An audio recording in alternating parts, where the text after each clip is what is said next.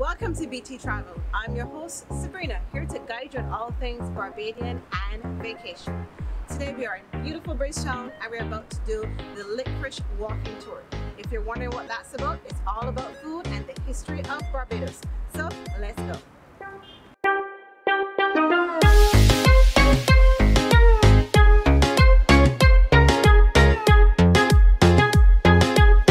Good morning and welcome to Lickrish Food Tours. I'm Janelle. So Lickrish Food Tours, we are the first ever walking food tour in Barbados. So it means that most of our tour will be focusing on the history of the food, but we still want to make sure you learn a little something about our capital city, Bridgetown, as well as some information on Barbados. Right, before we get into all that though, one question: do you know what Lickrish means? Someone told me around the island something about, it's like a Bayesian saying about food, like loving food or eating a lot of food. Lickrish, yes.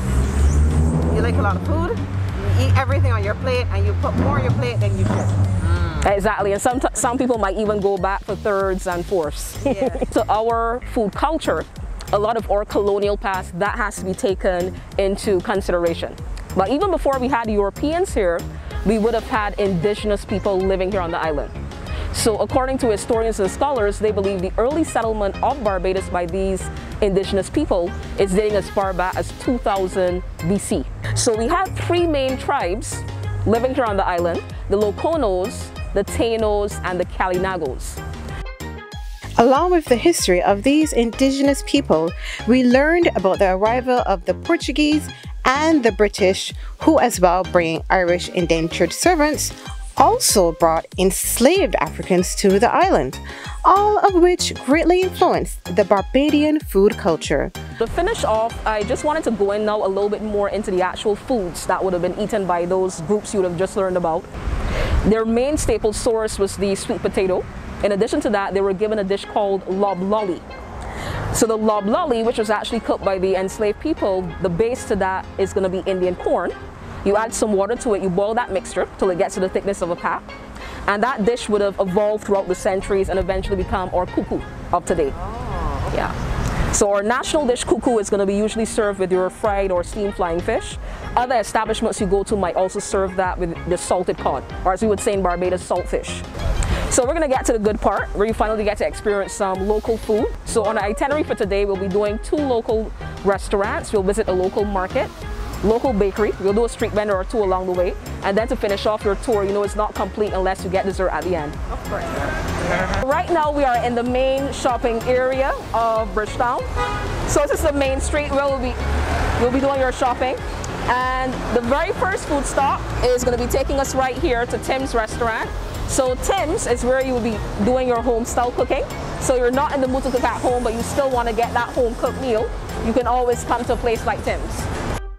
With several starches, vegetables, and meat options. Sit on the balcony and enjoy the view of Broad Street. Okay, so what you're having here is going to be a sample of the macaroni pie. Macaroni pie is a very popular dish in Barbados, served with baked pork or chicken, tossed salad, and veggies. Much like the American mac and cheese, but flavored with fresh herbs and seasonings, then baked till firm. Next up is the Palmetto Mall and Market. Here you'll find vendors selling fruits, vegetables, organic products like homemade juices. We have some juicy mango slices and vegan sorrel drink from Lion's Stall. This was the best sorrel drink I have ever had. Okay, so we're going to be sampling some local fruit at this stop. So before I mention though the name of the fruit, do you recognize this fruit? Ever seen it before? I just tried it yesterday actually. Correct. It has 2 spellings. You can spell it either D-O-N-K or D-U-N-K. Outside of Barbados, you're going to hear Indian jujube or Chinese date. It's a berry-like fruit with a large seed in the middle. The taste is quite unique. I can't tell you what this tastes like though. It's good. Yeah, I'm kind of associated with it. Yeah, it doesn't taste. There's nothing that unique tastes like taste to me. Yeah. Okay, so this next stop, you're going to get to try out a very popular local delicacy called fish cakes. So the base to it is your salted cod, or as you would say in Barbados, saltfish. It would also contain flour and a mixture of local herbs and seasoning.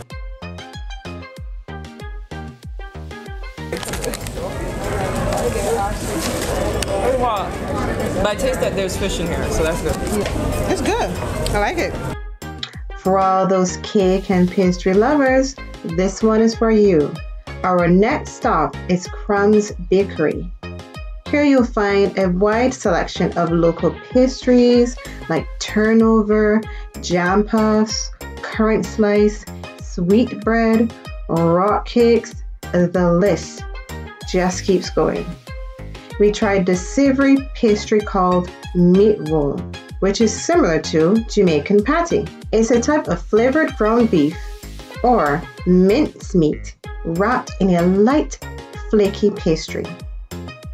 At Mustard's restaurant, we tried mobby from the tree bark, lemonade, and the national dish of Barbados, cuckoo with some fish. I love their flying fish. The cuckoo is well flavored.